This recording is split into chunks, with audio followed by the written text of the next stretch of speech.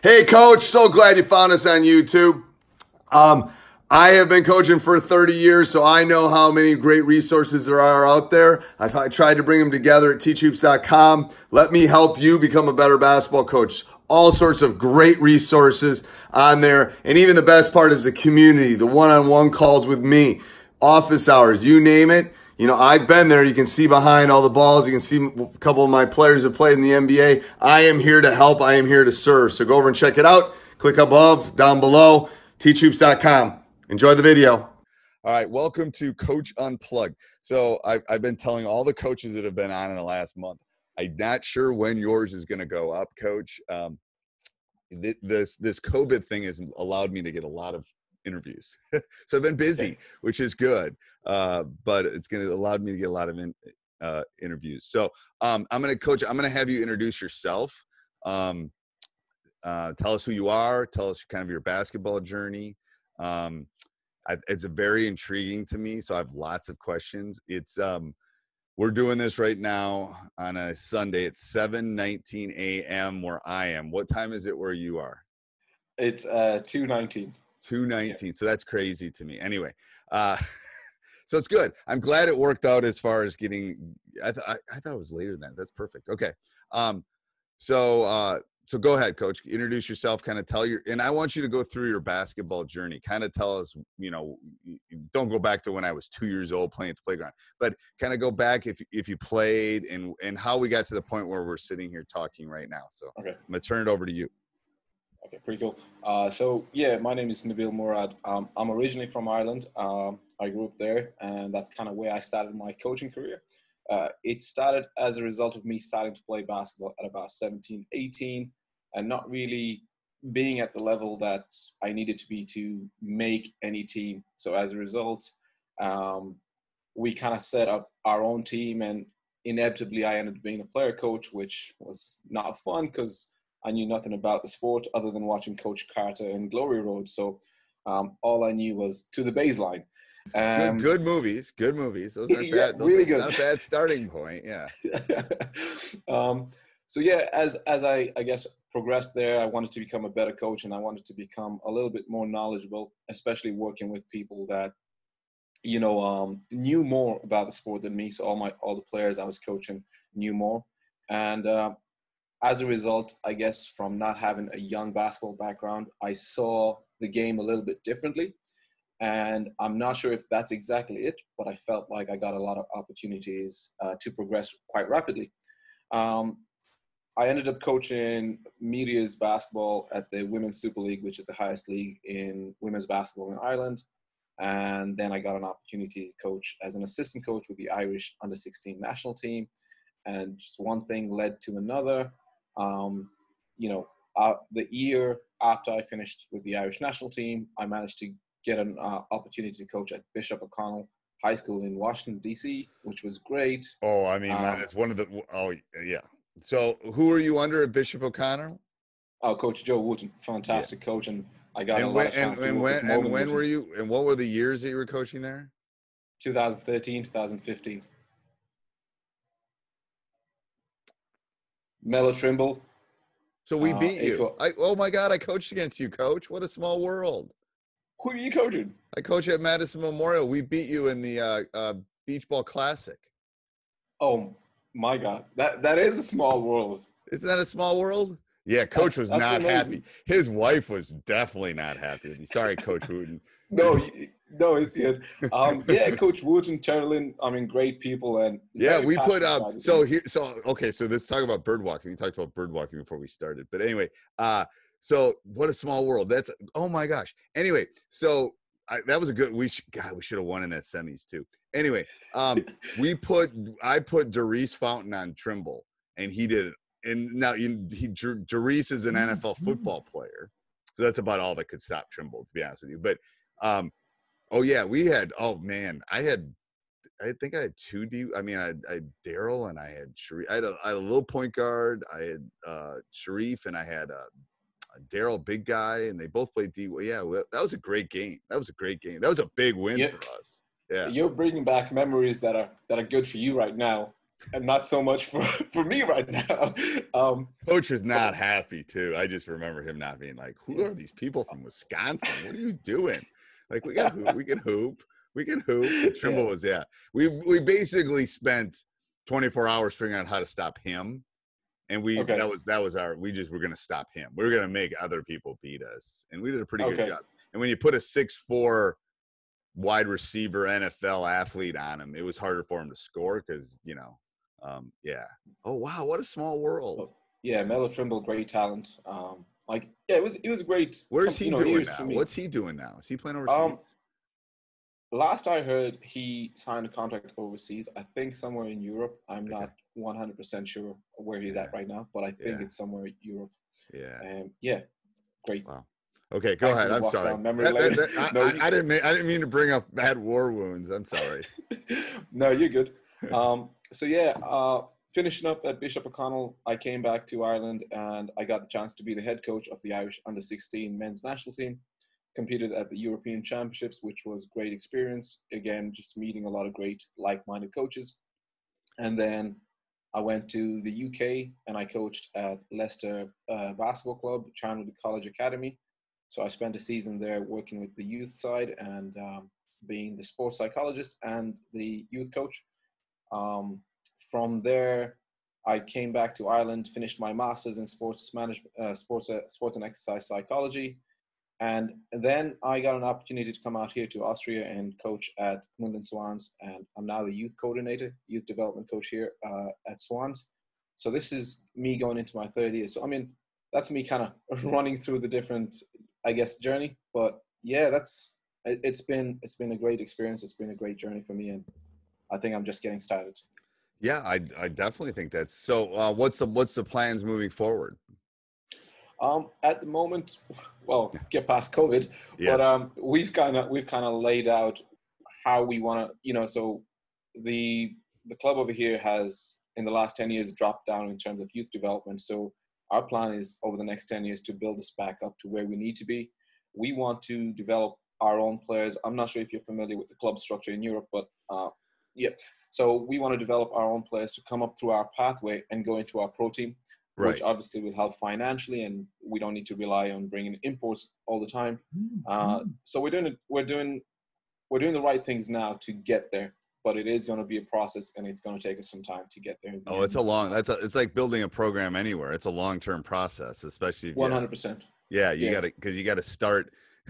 You want to build your own. Building your own are the best, to be honest with you. That's it makes sense because that's like, and it's no disrespect to anybody. You can get a lot of different mentalities, different points of views, and you can get people to contribute coming from abroad. But at the same time, if we're talking about being consistent and sustainable, you got to develop from within. And obviously then that will help basketball in Europe, basketball in Austria, so on and so forth. Right. And the thing is, like you said, the new world, that might not be people. I mean, I can't even go to Canada if I want to go to Canada, so let alone Austria. I mean, So I think maybe it's forcing your hand a little bit too. It's like people aren't going to be getting people in, anybody. So a little bit, and just to add on that, we actually had 4 professionals last season, but looking at this season, we're only going to bring in 4 professional. I mean, 4 guys who came in from abroad, and looking at this season, we're just bringing in 1 guy. And just to add with the COVID, I guess the change. One of the other changes is happening is that if you're a versatile player, all of a sudden your stock's gone up. Right. We can't afford to bring in 1 specialist. We got to bring in a multiple versatile. Yeah.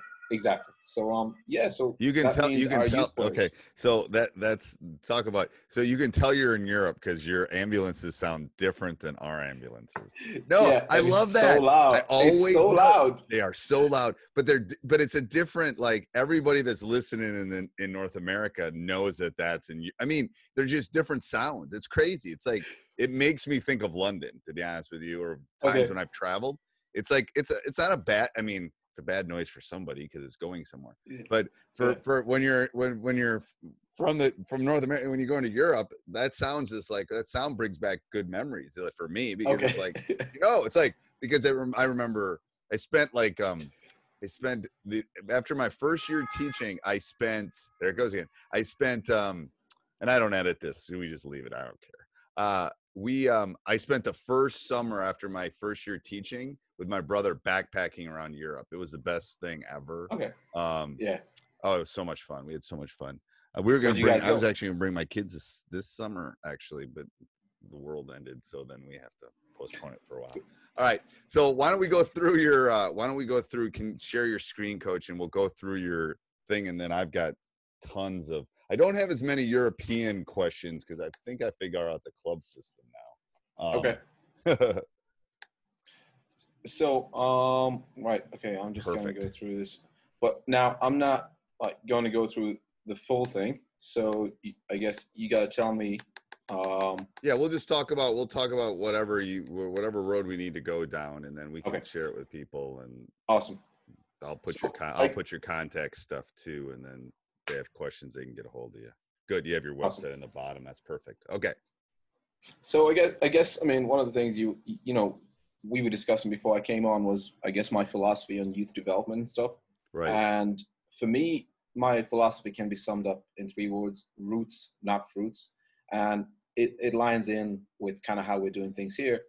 Our job as coaches is to facilitate the garden, is to facilitate the conditions for optimal growth. It's not to come in and say, well, we got to harvest X amount. It's to come in and say, well, are we doing a good job that the plants are growing and are going to be sustainable over the long term? So my job is a gardener, and I just got to create the optimal conditions so that all of my players will get to where they need to get to. Right. I think that's a great, like, I always tell people when you plant a tree, it's not for you, it's for future generations. Like go out in my front yard and put a seed in and plant a tree. It's not for me, it's for my kids and my kids' kids. Cause it's just going to grow, but it's not going to grow to where, so I think that's a great thing for like us as coaches too. We're not going to see the reaps of all our stuff. It's like, as a teacher, I'm just trying to make the world a little bit better. And then, I think that's great.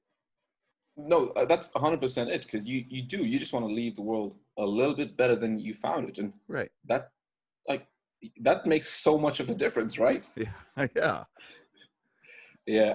There's your meaning of life, kiddos. There's your meaning of life, kiddos. They always ask me. Yeah, and I think it's really interesting because a lot of people forget about that. They don't they kind of want results and they kind of want wins. And in terms of youth, hey, go back to that last screen because number 1 is a big kicker for me.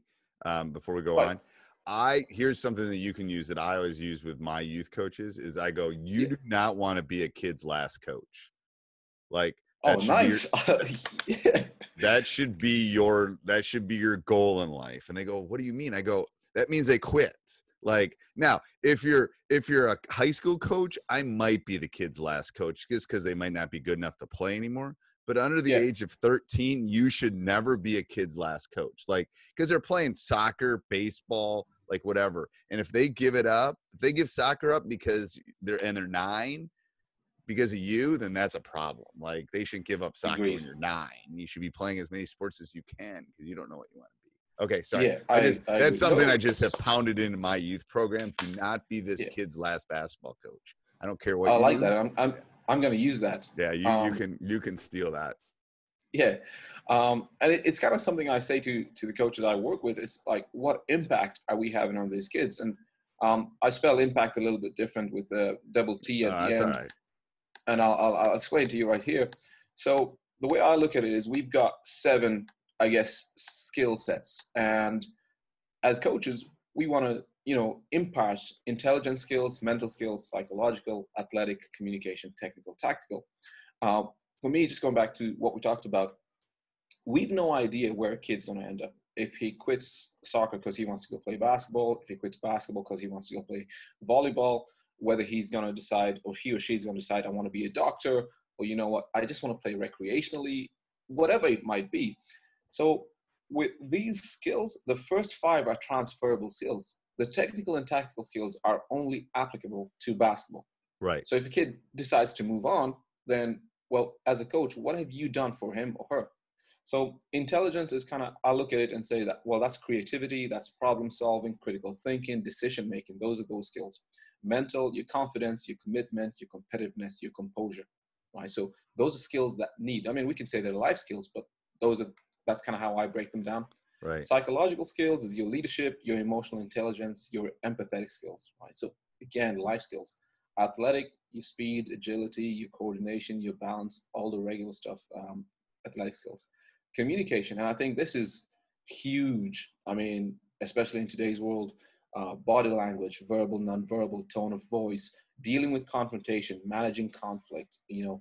We could go down a rabbit hole with just communication skills. And the way I look at it is like, well, when I'm in a practice setting, am I just giving them technical, tactical skills, or am I, adding value and making an impact and giving them skills that can be transferred to other areas of their life, whether it's school, whether it's at home, whether it's, their studies, whatever it might be. So that's kind of how I look at it. And that's what I mean about roots, not fruits. So I'm hoping that I'm being deliberate in sharing and facilitating their growth in more than just one way. Right. I think it's, yeah, that's what I say.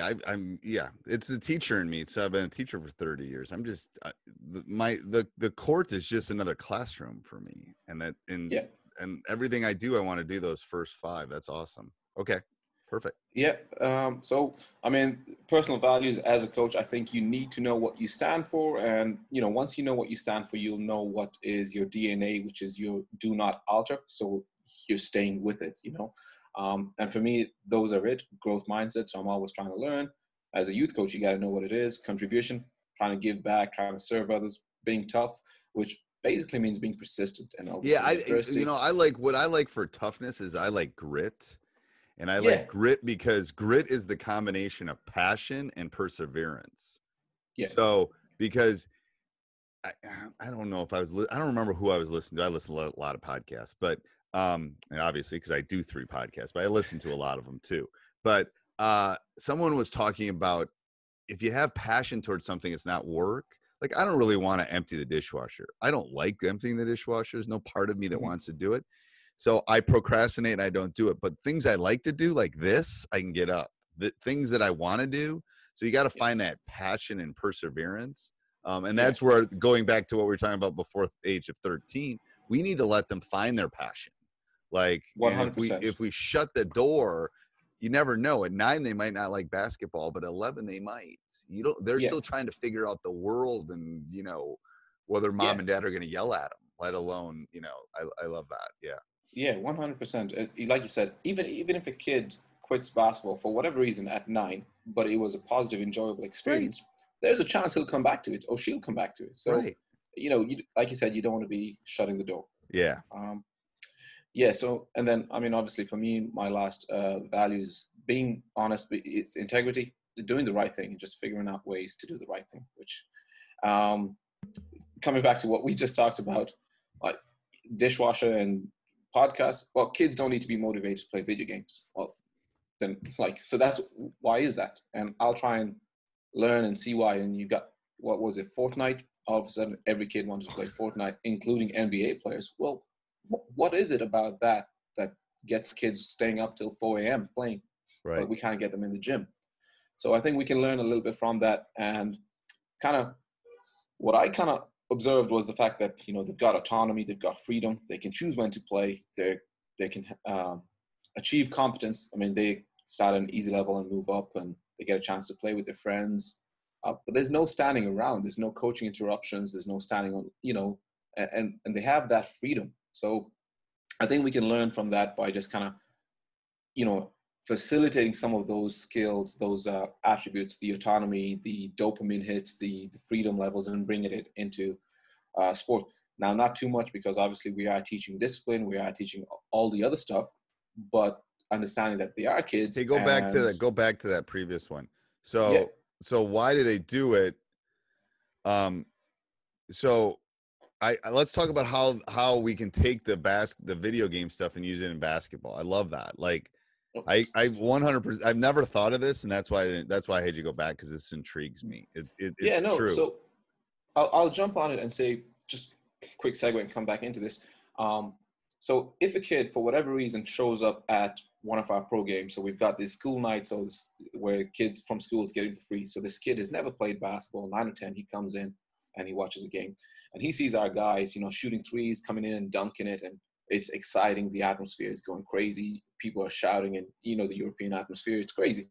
So now he decides he wants to come play basketball, and then he joins a practice setting, and the coach puts them in lines and is talking to them and telling them the entire time. And the last 5 minutes, the kid gets to play.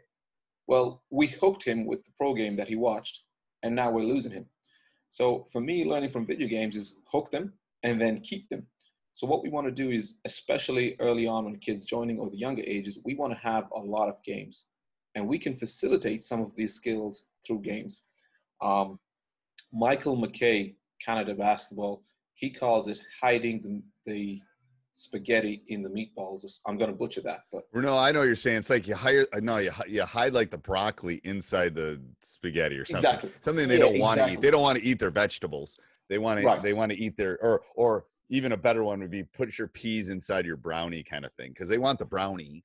They don't want the peas. Yeah. Yes. I agree. So we can do that through doing a lot of games. We allow children to experiment and fail without fear of criticism. So I've noticed this about Spanish basketball. They actually encourage mistakes, and that's something I've tried to embrace. I want my guys coming in and being ready to make at least 2 or 3 mistakes. So I always use the analogy with this when we didn't have basketball camp this year, obviously, but I say it's a growth mindset is where it's coming from, but it's more like I said, I live about 3 miles from the school. I go, okay, I live here. Do you think I can dribble this basketball home? And they all look at me like, well, yeah, probably. I go, I bet I can too. Am I a better dribbler when I do that? And they'll say, well, no, I go, yeah, because I haven't pushed my threshold. So I say, when we're doing all these drills at camp, I said, I want the ball bouncing all over, because that means you're going to the window where you're not in the comfort zone. I said, I could literally walk and dribble a basketball for 15 miles till I got tired walking, not dribbling. And I'm not going to be a better dribbler because of that, because I haven't pushed. I want to push to the point of making mistakes, and we clap for mistakes and stuff. I mean, that I want that. And I think that's what you're talking about. I love that. I mean, mistakes are good. Yeah. And then with it, we'll try and give the kids some freedom of choice, whether it's, what games we play at practice sometimes. With the older kids, we'll let them choose what jerseys we wear. I mean, fortunately, we've got a couple of, different colors. If we're on the road, we'll let them choose where to eat. Sometimes it's McDonald's, and obviously it's not healthy.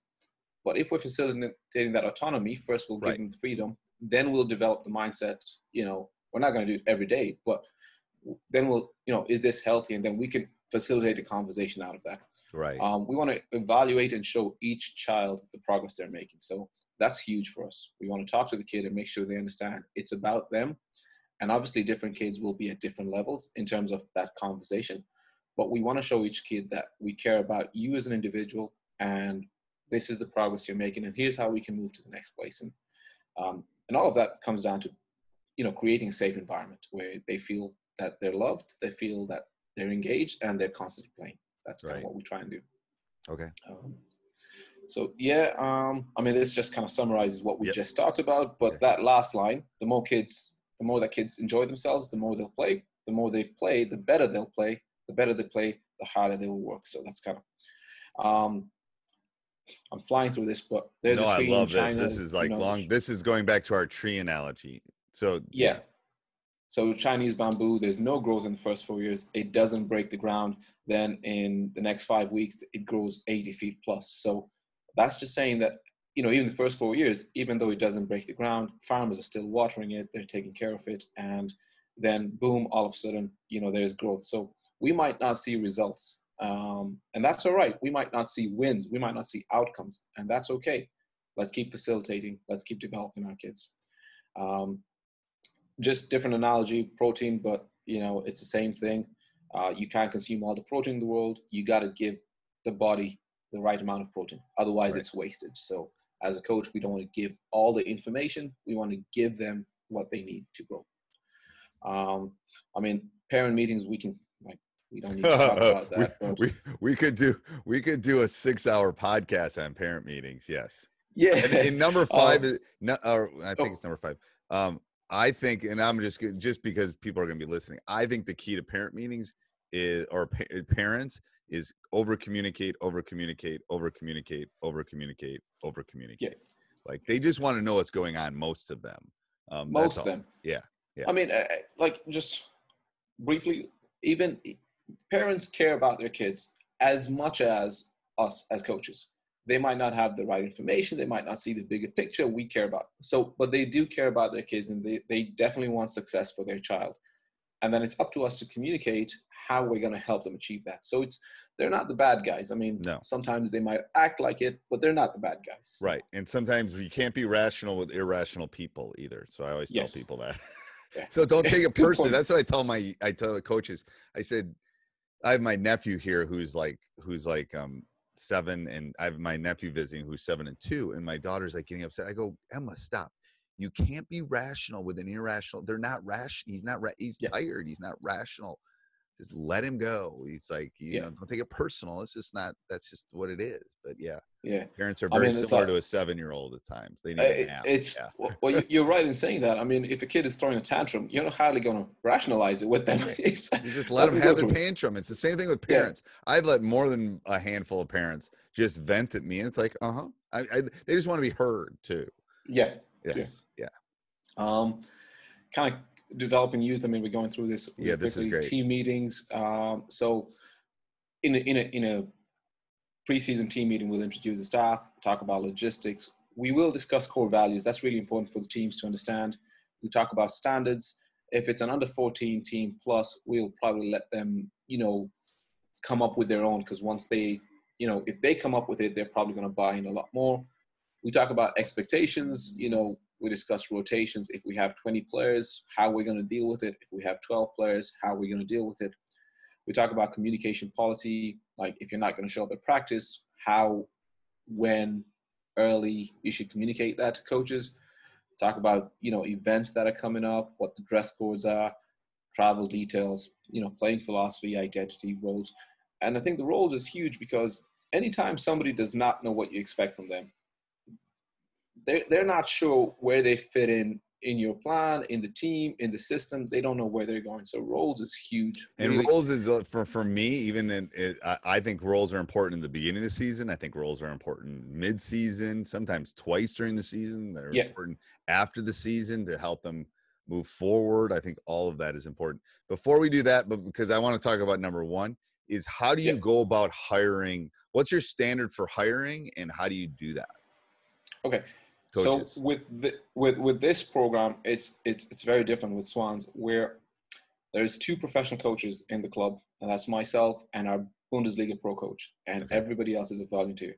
So that hiring process of coaching is, so we try and obviously look at players who are coming to the end of their careers, or players who've stopped playing for a while, have kids. We look at teachers in the schools. We communicate with them our vision. At least this is what we're doing this season. We're communicating with them. This is our vision. This is where we want to go. This is our player pathway. This is how we're going to develop players. This is what we stand for. Would you be interested in coming in and helping us out? So we're trying to cast a wide net at parents, at volunteers, at school teachers, former players, current players who are coming to the end of their career, just to try and get some. Because actually, just between, obviously it's on a podcast, we're not sure if we have enough coaches for next season. And if we're not sure if we have enough coaches for next season, then we can't be picky. But what we can do is, once we've hired coaches or brought in coaches, we need to develop and invest in them. And my philosophy as well is the number one thing we need to do for player development is develop your coaches. I agree. So, I agree. I think people don't do that. I think people spend a lot of time on all the stuff we're talking about and don't spend as much time. I mean, the world is run by people at this point. AI hasn't taken over yet. So I'm just saying, I think you got to invest in, I mean, all the behind the scenes stuff is important to put on the musical Hamilton. I get it. But what's really important is the people singing the songs out in the front. So you got to invest in them. If as much, if not more than what's behind the scenes. I agree. I think people forget that. A lot of coaches forget, youth coaches forget. Oh no, that's huge for us. I mean, we are trying to make sure that we're deliberate in terms of how we develop our coaches. We've actually done something this season, the season that's coming. We obviously have our national governing bodies coaching qualification. You've got your A license, B license, C license. but we're developing an in-house coaching pathway so that our coaches coming in are here, and this is kind of what we need you to learn here. But as we go through over the years, we're going to help you get to the next stage as we define coaching development. So I don't know if that's a good thing or not, but we definitely want to develop our coaches. That's huge for us. Right. Yeah. So I'll tell you one thing though. I was a couple of years ago, I went for an interview with a basketball academy in England, Kent Crusaders, and they had by far the best coaching hiring process that I'd seen. I'm not sure if they still do this. They flew me in, and what they had me do is teach a technical skill session with actual, their players. It was a 45-minute. Then they had me teach a separate tactical skill session. Then they had me give film breakdown to their players. And then we had an interview with myself and 4 of their members.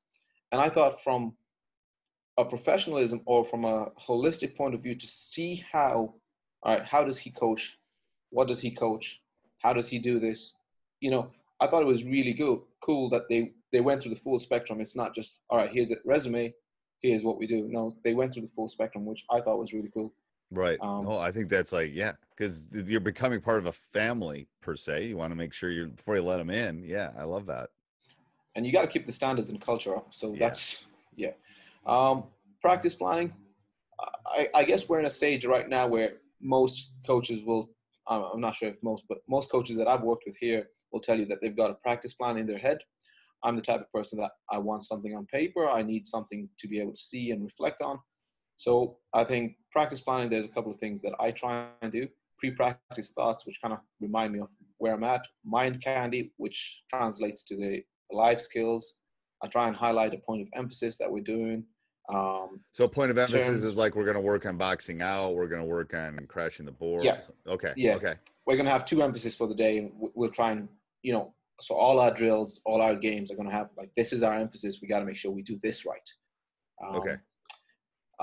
Daily drills. So I'll just see if I can do Well, this what here. about power of terms? Is that definitions that you need to talk about?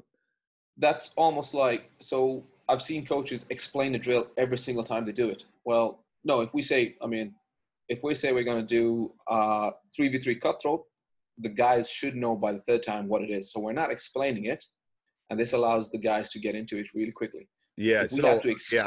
I just did a thing about a podcast about the 3 keys to a good practice are time. Cause I like to be, I hate long practices if you don't need them. Mm-hmm. Pace, how quickly you can move from one thing to the next, and flow. I think those 3 things, but what I've done recently is I do my talk and walks, or walk and talks, whichever way you want to talk about it, early in before practice starts. So I hate messing the flow of a practice and explaining the 3x3 drill. We did it at the beginning. If you don't know, step off and ask a friend, because the ones that were getting it, and it helps. Because think about the flow of a basketball game, right? The flow of a basketball game is it's constant. It's not like it's not stop. And I try to use the 90-10 rule, where they're doing stuff 90% and I'm coaching 10. When we're doing drills and stuff, because here's my theory with the 90-10. If I put it at 90-10, I'm going to actually end up at 80-20, which I can live with. I can live with 80-20, but I don't want me stopping a drill and saying something. 30 seconds later, stop the drill. Another person jumps in. It messes the flow and the pace. And pace does effort. Effort does, there's this correlation that goes all the way through. But I love that. I love power term. I love getting that power terms or the walk or the talk out fast. Get it out of the way. 100%. Yeah. I think your point about flow is on point, because I've seen it that either long-term coaches or new coaches, they will want to explain everything. They want to be involved. And the 90-10, I like it, because it's you have to remove yourself. Right. Plus, if you remove yourself, they will communicate to each other. Now you're developing communication and leadership. Right. No, I love that. Okay, so keep going through these, because this really intrigues me, because this is what I've been doing deep dives on practice planning over the last couple months. So daily drills, those are the kind of stuff. Let me see if I can do this. Maybe I can't. Okay. If you have that practice thing, I'll have you send that too, because then they can Cool. zoom in and look at it. Yeah. Yeah. So I'll have a list of about 10 to 12 daily drills that I want to do. Now, I'll pick 3 or 4 of these to do in the practice session. I will not go through all of them. But these are things I want to do every practice to emphasize our standard or our culture or our identity, whichever way you want to call it. So if last season we'll go, for example, we're a transition defensive team. Well, I want to do a transition defense or segment at some stage and really focus. So I'll pick from these drills, which always highlight our identity. So it makes it easier for me. Quick sets. This will, you might like it if you haven't heard of it. We start our practice with quick sets, which basically means I'll come in and say, guys, we're going to do layups, and here's the 2 points of emphasis. You got to make a one-hand pass, or you got to finish with an inside-hand finish. And we're only going to do it for 90 seconds. And I'll step out, I'll let them go. So if they do it right for 90 seconds, we're done. However, if they mess up, all I'm doing is saying reset, and the clock resets. And I'm quiet. Reset, the clock resets. So we will go until they get it right for 90 seconds. And essentially what we're trying to do is get the guys to focus at the very start of practice. If we can't get that simple part right, that you have to make a pass with a, one hand or an outside hand, or you can't finish with your inside hand, or at least try. We're not saying make the finish. And if you can't focus at that stage, well, we're not going to go halfway through the practice and then have problems saying you guys are not focused, because we've done it at the start. And the other thing is, after a couple of times, players will start holding each other accountable. So you don't have to. You don't have to do that. Go back to 6. How do you do impact situations? Is that something you talk about? Yeah, I'll have it here in this point here. I don't know if you can see my mouse. So if I'm doing a drill, I'll have it here, and I'll just have an IMP or whatever. So if it's an A, for example, I'll make sure that I tell one of the players, look, we're trying to focus on coordination here. Just keep an eye on your teammates, give them some feedback. Okay. If it's psychological, I'll do that. So, but it helps me stay on point. Okay. Progressions, regressions, really it's to make sure I have something. If it's too easy, I got to have something to go advanced. If it's too hard, I got to have something to go lower. And I'll have this sometimes for individual players, especially if it's individual stuff. So maybe Mike can't do everything at the same level. So I'm going to have something for him.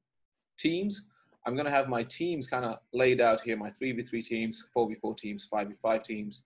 So then I'm ready to go, and they know black, white, I don't need to. I love that. I love that because, again, it's flow and pace. If you're stopping to match guys, I love that. I love having for the entire practice, I have all my groups done. Which just makes sense. You want to keep things moving. Post-practice thoughts. So at the end of practice, what I'll do is I'll take 15 minutes and I'll reflect on the practice, write down anything that I think is relevant. Mike had a bad practice. Well, why did he have a bad practice? What can I do differently to facilitate that next time? This drill worked, that game didn't. Well, it's not only it did and it didn't. Why did it do it? Did I move too quickly? Did I explain things right? So I'll reflect on the practice. In my post-practice, that's my drive home. So, So here's how I do it. So for other coaches that are listening, here's how I do it is I turn off the music. I turn off, it's just me and the car and driving, because then I kind of get all the clarity of the chaos of the day out, and I can reflect on that. It's about, 10-minute drive, and I can just reflect on, and then when I pull into the driveway or the garage is when I pull my thing out then, and I'll go, we need to do this. Because it's almost like the fog of battle too much right after practice for me. Okay. I will jot stuff in that during practice. I'll jot stuff down too, like, oh crud, we need to work on our help side or our pack line or whatever it is. Yeah. So then when I look at the practice plan and I'm doing the next one, I'll do that. But I'll also I like that, like, it's almost a meditation thing for me. It's just something that people could think about. But it's I love the post. You got to think about it. You can't wait a day because it will go away unless you're gonna go back. And I think you got to do it. At the same day. Now, just a quick question for you. Your practices finishes about 5 p.m. Yeah, it depends if we have early. It's like 5:30, or if we're late, it would be like 7:30. Okay. I tend to do my practice planning, and I've asked tons of coaches. I tend to do my practice planning in the morning, the day of. So I'll wake up earlier and do it.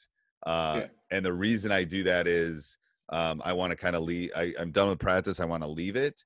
and I know I'm thinking about it. Like, I know I'm dreaming about it. I know I'm thinking about it subconsciously. I know the wheels are turning, even though I'm not like, after this 10 minutes, not like sitting down and thinking about it. Gotcha. Because then it's like a brain dump the next morning for me. You know, cup of coffee, silence in the house, poof, brain dump. You know. So I got a question for you, and I wonder if your European coaches have weighed in on this. One of the reasons why I do it straight after practice is, well, I guess most of the European clubs would finish practice at about 9 p.m., sometimes 10 p.m. And all I want to do is get home and spend time with my kid or my wife. Right. So I don't want to, so I wonder if from your guests, the European coaches, would they do it, 15 minutes later? Would they do it straight after? I don't know if that's something. Yeah, that'd be interesting. I'd love to hear that. Yeah. I'll put something I'll put my email in the show notes, and if they want to email me, that'd be interesting to know. That's late. Holy cow. You guys because you guys do everything late in Europe anyway. You eat late. Well, one of the things is because you've got, like, the basketball in the States is a school or college. So, and we're more club-based, so kids got to finish school and college before they come. And that's a little bit different, I guess. But it's not ideal. No. Yeah, and I'll get that. I'll get the form there too. I'm always looking for forms, and that would be great. Maybe they can look at those drills. Cool. This is tweets. You talked about flow. Well, I want to coach in tweets. I don't want to stop and explain things. However, at times I want to, I guess, get a player to come to the answer himself, which means I can't give him the information. So generally I'll do it in the middle of a game. I'll sub one player out and talk to them really quickly and try and tease out the answer, or I'll do it at the end during a review of feedback segment. But in the flow of the game, I want to coach in tweets. It's Snapchat. I love it. It's like little snippets. It's quick. I love that. Empowering players. This is that, we're building self-esteem, we're building confidence, we're building autonomy. So I'll let players, choose a drill or game depending on, where they are. If I think they deserve that opportunity, I'll offer them opportunities to provide feedback, offer suggestions to improve. Like, this is something that they've really taken on last season, because 2 years ago was my first season here and they thought I was crazy. Just to give you an idea, I've come from coaching Ireland, UK, States to Austria. Austria is made up of Serbians, Bosnians, Germans, Eastern Europeans, Croatians. And if I'm not Zelko Obradovic, if I'm not yelling at these guys, they think I'm soft. They think, oh, well, coach doesn't know what he's doing. So my style of coaching has taken about a season and a half, 2 seasons for them to understand, wait, he's a different style of coach. So a lot of this stuff has taken me a while to even get where we've had that same level of respect and they understand what I'm doing. Right. But last season, they started to offer suggestions without feeling like I was going to chew them out for offering feedback.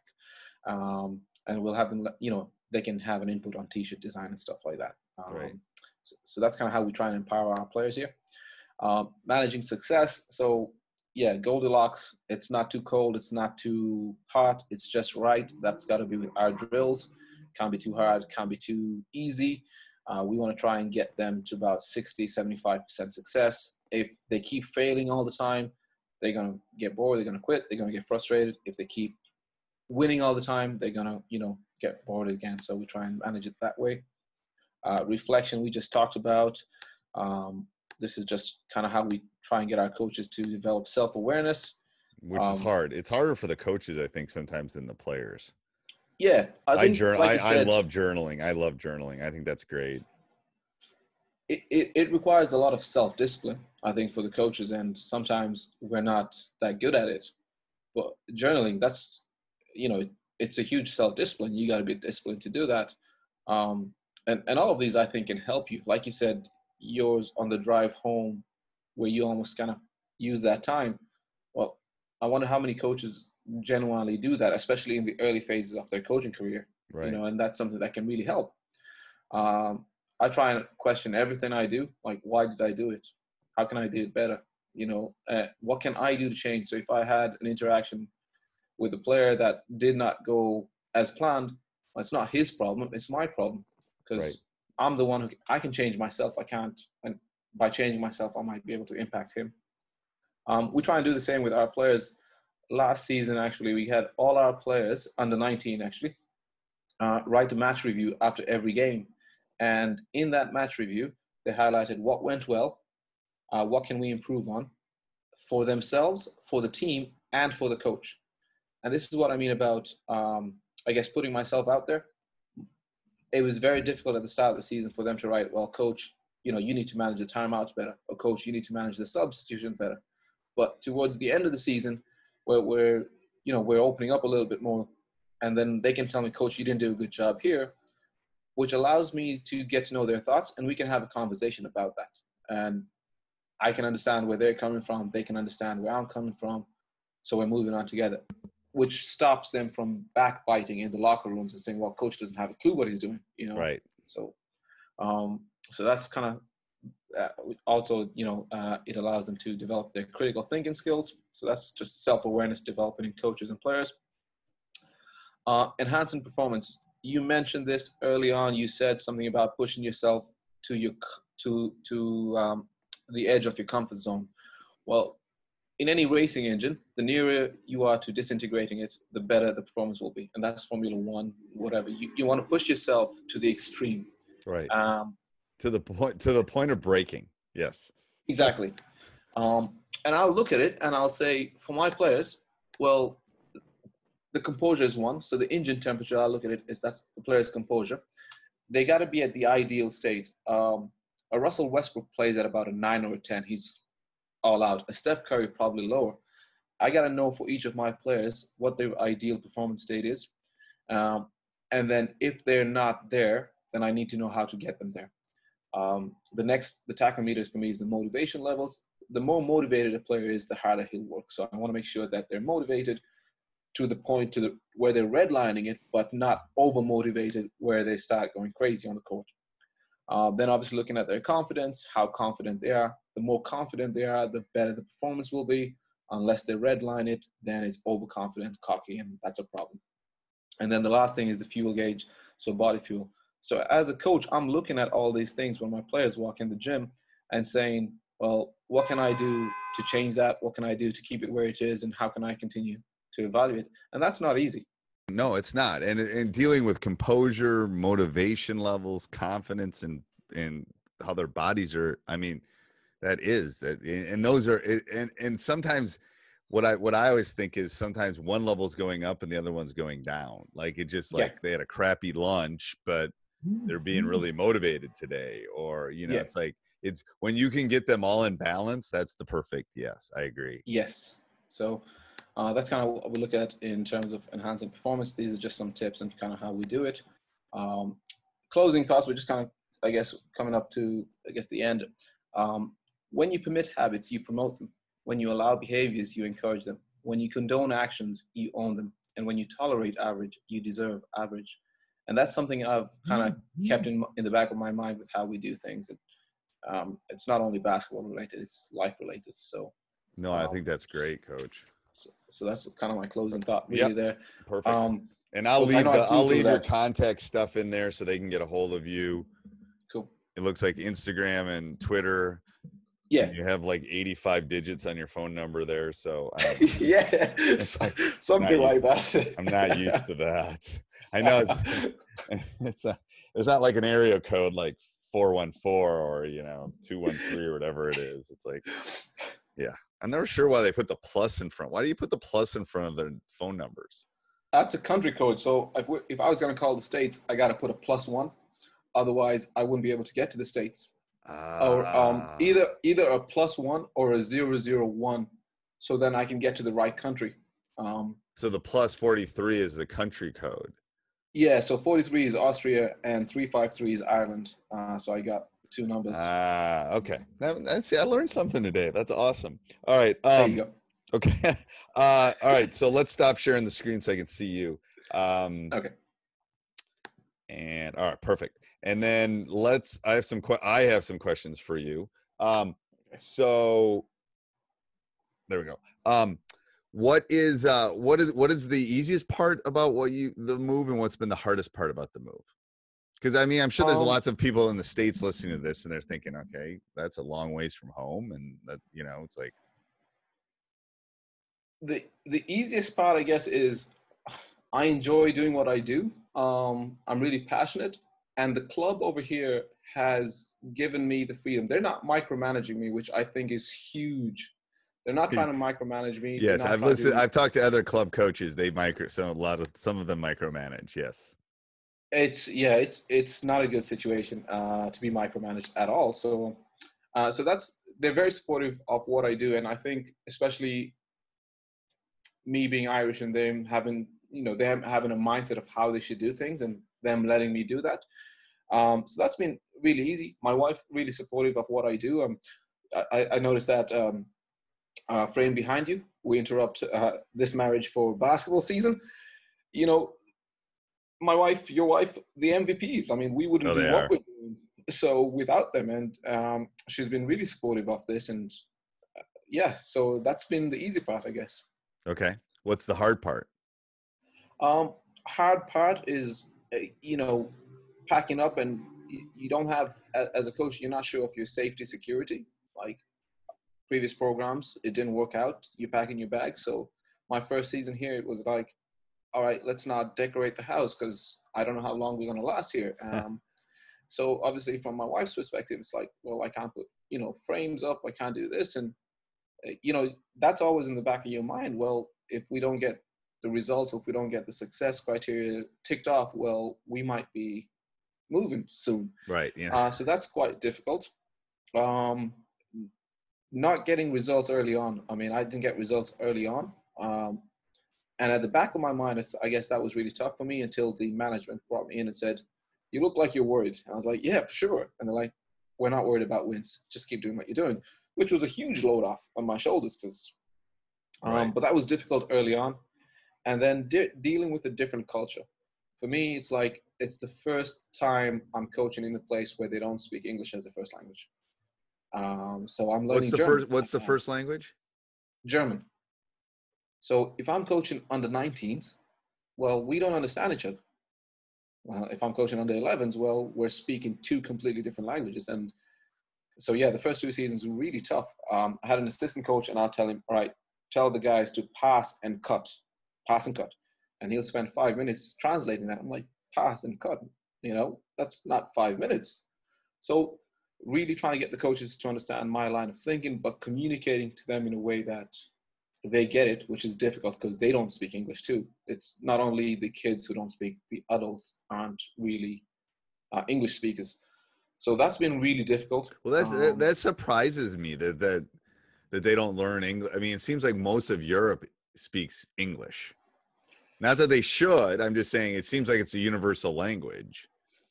Germans and Austrians, in my experience, are very proud, which is a good thing and a bad thing. Yep. They want to keep their heritage. They want to keep their language. So I find it positive, and I find it really frustrating and negative. I'll give you a quick story. I was driving in Germany first season here, and I got lost, and well, I got to stop and ask the cops to point me in the right direction.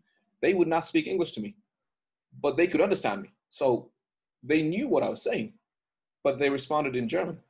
I'm like, I'm totally lost here. Point me in the right direction. No, so it's so that was, I guess an eye-opener into the culture. Now, my wife is German, so she speaks German. So that obviously helps me out a little bit, but yeah. Oh God, that helps a lot. That helps a lot. Yeah, she reads all the letters and all the documents that comes in, and because everything's German. But yeah, so it's the proudness or the pridefulness is a good thing and a bad thing, and it depends how you look at it. I know that I was going to ask that was actually on my list. What's your biggest challenge as a coach? The weight that I put on my shoulder. I feel like I can be better. I feel like I'm not at my best. I feel like I can do more. That's always bugging me, that I can always do more. I guess, as a coach, we want to achieve what we know we can, but we want to do it now. But we understand it's a process and we need to be patient. But we know we can do it now if we just did it. So I got to trust my assistant coaches to do something, which takes me about 3 seconds to do, which will take them 2 weeks to do. But I know it's part of the process to get them there. So it's a lot of pressure that I put on my own shoulders, nobody else. So that's the challenge, that I got to be patient and I got to trust others and be a better leader for coaches more so than players. Do the top people in the club speak English? Like when your bosses call you in, do they talk in English to you? My GM speaks in English. However, any meetings, group meetings with coaching staff or board members, it's all German. But my GM will speak to me in English, and during these meetings, he will translate, or he will try and translate in any breaks he gets. But yeah, the board members, and when we have like club meetings and stuff like that, they'll speak German. So do you pull out a phone and have a translator in your phone and then plug it in your ear? My very first meeting here, I got here, we had 57 guys in the meeting, and they introduced me and they wanted me to talk, and they didn't speak English. And I was like, with my Google Translate, I'm like, trying to get all the information in, which was, so I did that last season. This season, the second season, I've become so much better at my German, so I don't need to. I just ask them to speak slowly and I can understand more. But my first season, I was. So you need to take Rosetta Stone or something. You need a crash course in German. I did. I went to school my first season. I went to I actually enrolled myself into school and did like a German course because trying to learn from home and going into school and learning is two different things. So, but that was a good decision that I went into school to learn German. Right, because there's dialects too. I'm guessing there's speed, there's dialects, there's all. Yeah, like oh wow. Yeah. What's the hardest thing to teach? What's the hardest skill? What's the hardest thing as a coach to teach? That's really cool. I haven't thought of that. What's the hardest skill to teach? I wouldn't say technical, tactical. I feel like the desire to learn. I'd probably put I'd put learning as a skill. And the desire to learn. That growth mindset is hard to teach. That grit is hard to teach. I agree. So that would be it. Screening is, reading a screen is hard to teach too. But Yeah. I think it's footwork. I think footwork, and it's better probably, and maybe it's better in Europe than it is here. But footwork is something that isn't really taught in the States like it should be. So here's a question for you, if you don't mind. Is it hard to teach, or is it just not taught? No, I think it's hard. I think it's hard to teach. I think the minuscule parts of footwork is a hard it's much harder. First of all, I don't think they correlate the advantage of it, so it's harder for them to connect with you when you're teaching it. It's unlike me. If I take a kid into the gym and teach them how to tweak their jump shot, they're all in because they want to be in. Even rebounding, something like that, I think there's more buy-in. So I think the footwork and that stuff, there isn't the buy-in. So you're starting at a disadvantage even before you start. And then there is so much minute things. If you've ever watched like some of the Steph Curry, to get footwork and to get reads down is a higher level. It's like being a PhD rather than having a master's degree or a bachelor's degree. I got you. It's a higher level thing, and I don't have time to teach it at a high school level. I don't see them enough to be able to do all that minuscule stuff. But anyway, I just think it's in a good footwork you're not thinking about. Like it's an automatic thing. And at the younger levels is when it's got to start, and it's definitely not being taught in the States. I can tell you that. Well, what's one thing you've learned in the last week? I'm reading a book actually. Chris Voss, Never Split the Difference. Okay. So what I've learned is more mirroring and labeling in terms of communicating, being a better communicator. I have no idea what's going on today. It's awesome. Seriously, I don't edit this out. I love that. Like people are going, oh, this guy lives in Sacramento. Well, no, he doesn't. So there's my proof that he doesn't. Like whatever. So I've read that book by Chris Voss, and he's a former FBI negotiator. So it's really, I guess, that communication. I'm always getting better at communicating, and he highlighted or reminded me through that book that 93% of our communication is nonverbal. So especially in this time when we're communicating by text and email, well, how do I do a better job of communicating it? Because a lot of things can be lost in translation. If 93% of our communication is nonverbal, well, how can I communicate better through WhatsApp, through email? So that's something that I guess I'm learning more and more on. And it's trying to also encourage my fellow coaches to learn and adapt with that. Okay. Do you have any superstitions? No. Okay. None? That was quick. I got none.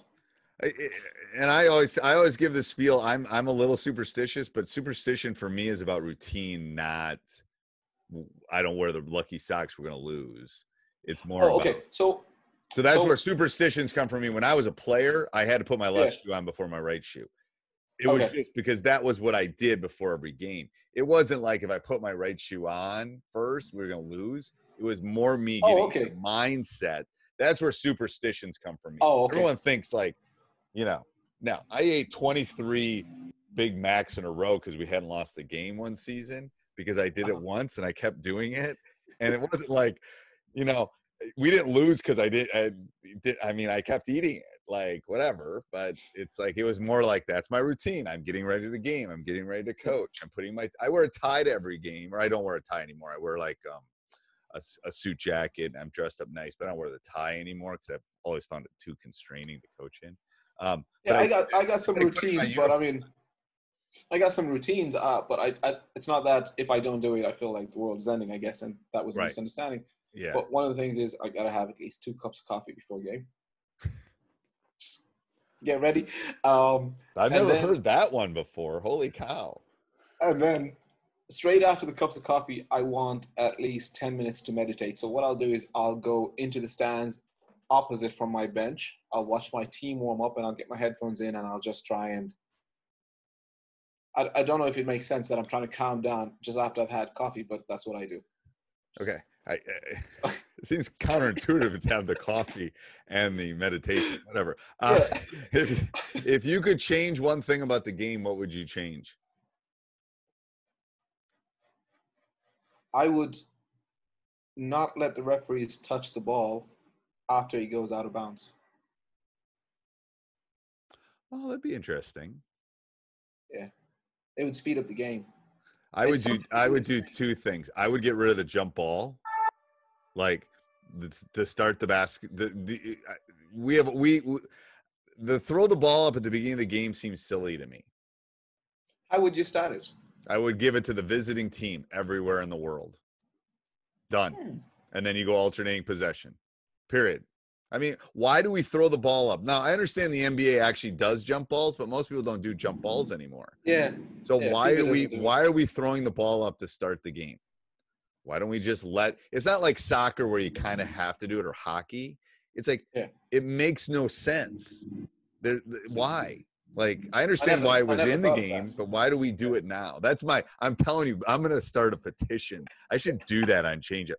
Why do we have the jump ball to the beginning of a basketball game? Like, I never thought of that. And the officials are horrible at throwing it because they're not practicing. Like, when I grew up, everything was a jump ball, and they were good at throwing it because they had like 20 jump balls during a game. So they were good at timing it and figuring it out. They're horrible at throwing that ball up to start the game. Horrible. It makes sense. I'd like to see that, actually, now that you mention it. Yep. So that's gonna be I'm gonna be the guy that gets that change. That's gonna be my goal in life. I'm gonna do a podcast just on that. I would do that, and I would have a governing body that would decide what's gonna happen everywhere as far as basketball goes. We're not gonna have States? Everywhere. Like one governing body, and this is the way we're gonna play the game. Not that we're going to have the European rules, not that we're going to have the NBA rules, not that we're going to have the college rules, not that we're going to have we're going to have one governing body. Here's how you play it. Well, I'm going to correct you on that simply because I'm European. We don't have European rules. We've got international rules. You have international. And the states. You're right. You're right. So you guys. You're right. We're the ones that have changed. I would 100%. NBA, high school, different 3-point lines. I would 100% agree. All right, so I'm going to do my rapid fire. Okay. And Mitchell, come here, bud. Hold on, is anybody up right now?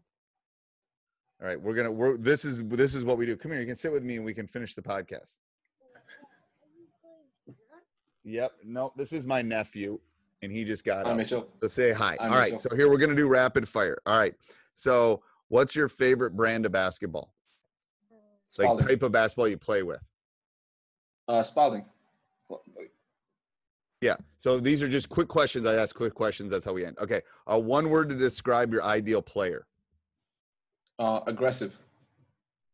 One sporting event you can go to in the world. What would it be and why? EuroLeague final, just to experience the atmosphere. I've never been there. I've seen it, and it's phenomenal. I've seen it on TV. It's phenomenal. Okay. Favorite pregame meal.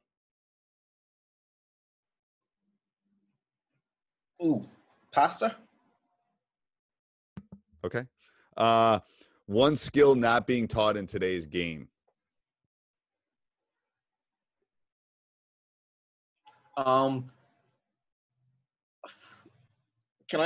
skill that's being taught that I don't like is triple threat. So I'd say the split stance should be taught instead of triple threat. So maybe split stance. Okay. One thing you do to relax. Meditate, read books. That's two things. One coaching technique you consider important. Oh, can you define a coaching technique? No. I mean, anything you do as a coach. There we go. I'll define it. Anything you do as a coach. Because it can be mental, like it can, yeah, I got it. Connect with my players more. Coach-athlete relationships. Okay. That's why I don't like answering that, because it can be anything. Okay. Best basketball player of all time. Kobe Bryant. Oh, okay. So this is episode, you're going to be like episode almost 700. I think maybe Kobe's gotten one vote. Michael's gotten like 97%. So you're in the minority. That's fine. That's why I paused a little bit. You put him at LeBron. So if LeBron's listening to this or Michael's listening, yeah, his email will be down below. Yeah, we did this. One thing that's helped you become a better basketball coach. Support from others, especially my mentors. So they've really helped me out.